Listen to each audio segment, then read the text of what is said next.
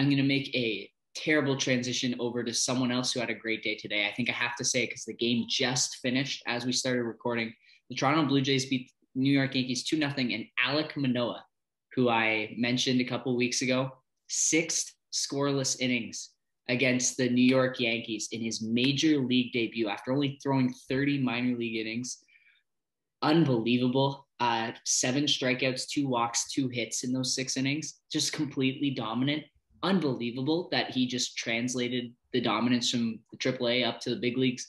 He was getting guys out like DJ LeMahieu and Aaron Judge, making him look silly with some of his stuff. Great movement on the fastball. Slider, he was getting out in front of a little bit, and it was hanging, but it was working because it's such an electric slider, and he threw a ton of changeups today.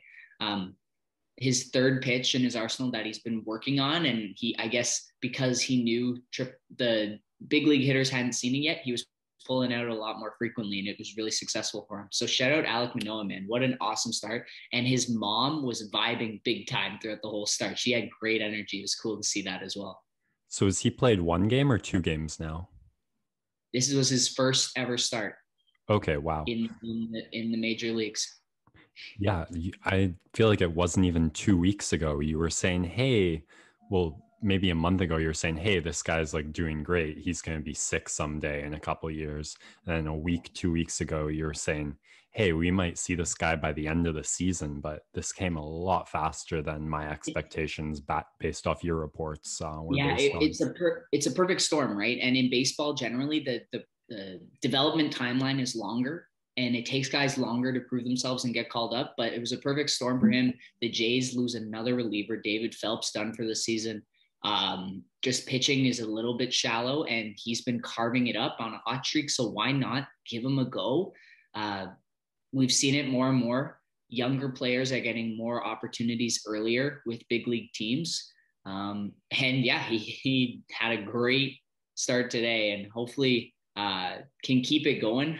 Again, no expectation for him, but he set a pretty great standard as his first career to start. And because of the weather yesterday, the Jays will be playing again shortly. It's a doubleheader today. But yeah, and awesome for Alek Menoah. His first strikeout too was against Rougned Odor, who is the vilified Texas Rangers player from the heyday mid 2000s of the Blue Jays, the guy who punched Bautista.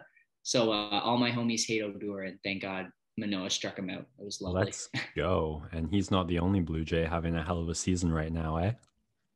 Vladdy Guerrero Jr., who did not have a hit today, I don't believe. He leads the majors in home runs as of Tuesday. Just caught a heater. He had 3 home runs in 2 games. He's at 16 on the season now, and he leads the majors in a variety of advanced hitting statistics. So like your wins above replacement, your slugging percentage, on base plus slugging, different things like that.